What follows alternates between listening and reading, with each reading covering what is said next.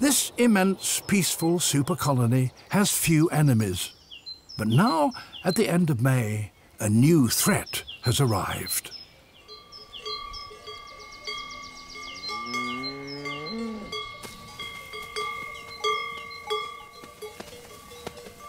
For generations, farmers have made small clearings in the woods to create meadows where cattle can graze.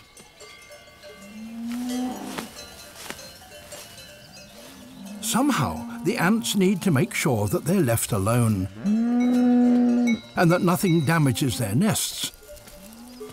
And that's a considerable challenge, even for a super colony.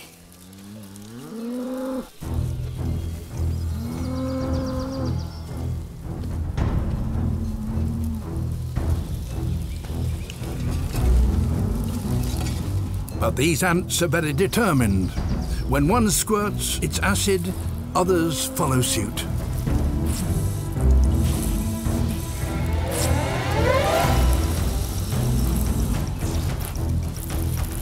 The result is a coordinated barrage.